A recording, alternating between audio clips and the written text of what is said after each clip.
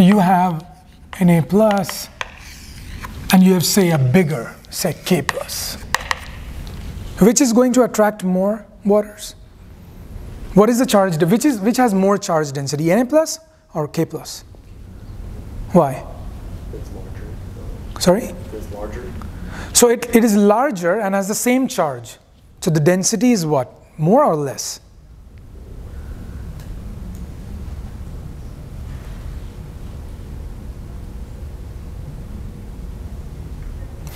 So you have 1 cup of sugar and a gallon of water versus 10 gallons of water. Which has more dense sugar syrup? The one. So when you have less volume, the density becomes more. So you have 1 charge and a smaller volume in sodium plus. The same 1 charge is distributed in the greater volume in K plus. So this one has less charge density. Smaller things will have more charge density. Bigger things will have less charge density, generally. So when you have a smaller molecules with higher charge density, its hydration is going to be that much more. So the hydration shell that a smaller cation forms is much larger than the hydration shell that is formed by a bigger cation because of charge density. It's reversed. Okay? So that is one thing. So we'll talk about this thing, but you have to keep in mind. So charge density becomes really important. Understanding the sizes, isoelectronic species, and do Z by E becomes really important. Not just for like comparing the sizes, but for many different kinds of purposes. Okay. Now we have all these Goldschmidt's rules of substitution, in which we try and understand when a cation can get in all these different structures. Okay, when can you get into a trigonal or like a tetrahedral and things like that? One thing is the size. So if the size falls between these, that is going to fit. So that is one substitution rule. So that you have to form, like you have to be in that range for that cation to fit inside that anion crystal structure. Okay, I'm not going to write it, I'm just reading it out. So extensive replacement happens, and you can Google this. You'll find 100 different sites which talks about Goldschmidt's rule of substitution. Just write that down. You can find that. Okay, read that. Read about it in like anywhere you want. But the thing is, I've written some points here. So extensive replacement between 2 elements if their ionic crystal radii is plus minus 15%. So if you have 2 elements, one can be replaced by the other if their sizes are between 15 plus minus.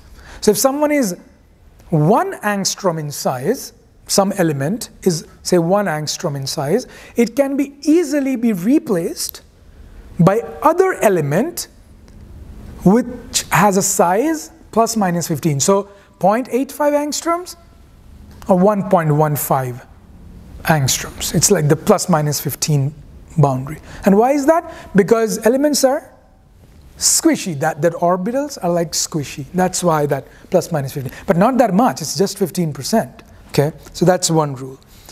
Okay, if there is 1 unit charge difference, so say you have calcium 2 plus and magnesium, calcium 2 plus and Na plus, for example. They can substitute each other. So Na plus can be substituted by something that has more charge, or a more charge can be substituted something that has less charge. That can do if they have like similar in size, plus minus 15 in that order. But there will be a charge disbalance there, right? So that charge disbalance has to be taken care of by some other substitution. Okay, so that the entire thing remains neutral. Okay. Now, if there are 2 competing ions for one site, the higher charge density will get preferred because it will form a stronger bond.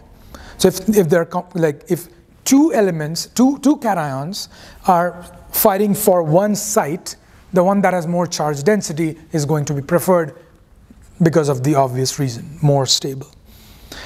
Now, there's this fourth rule that Goldschmidt did not give, but was given later by Ringwood, another great scientist. So we have a mineral named after him, ringwoodite.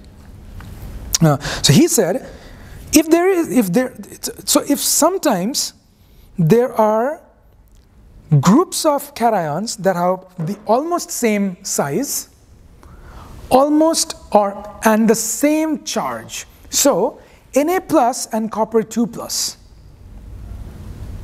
they have the same size, and they have very similar size, and they have same charge. Sometimes they do not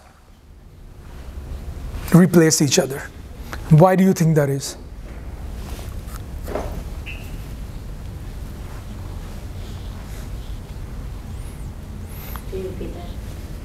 Okay, so I said sometimes when you have the same sizes, you can easily replace each other. Sometimes when you have same sizes, same charges, you can replace each other. Even when you don't have like the same size, sometimes you can replace them, given that the charge neutrality is maintained. But, so say for example you have NaAl Si308, something like that. Okay, this, I think this is albite. This Na will never be replaced. So this is an Na plus in the structure, somewhere in that structure. This Na will never be replaced by a copper 2 plus.